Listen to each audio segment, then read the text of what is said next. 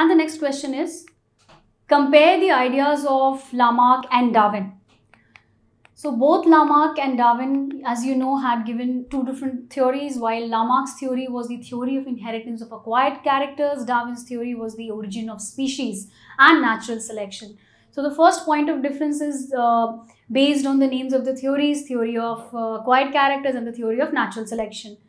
The second difference is the development or the origin of giraffe, which they both of them had given different reasons to it. While Lamarck said that giraffe originated from a small short-necked animal, as we had discussed in earlier videos, whereas Darwin said that giraffe was born with variable necks. So basically he introduced variation. So giraffes were born with variable necks. One had shorter neck and the other had longer neck, but he could not explain the reasons of the variation. Third was again explaining the character of the short neck and the long neck. So Lamarck said that the short necked animals continuously practiced stretching of necks and the forelimbs to reach the higher branches. So basically it was an acquired character, as when the environment changed, the animal, in order to survive, stretched its neck to reach the leaves on top of the trees.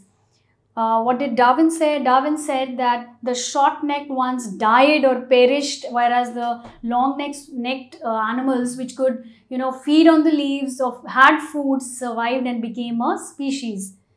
Next, the long neck and the longer forelimbs were inherited as acquired characters. So basically Lamarck said that this long neck was a character and it was acquired in the next generation.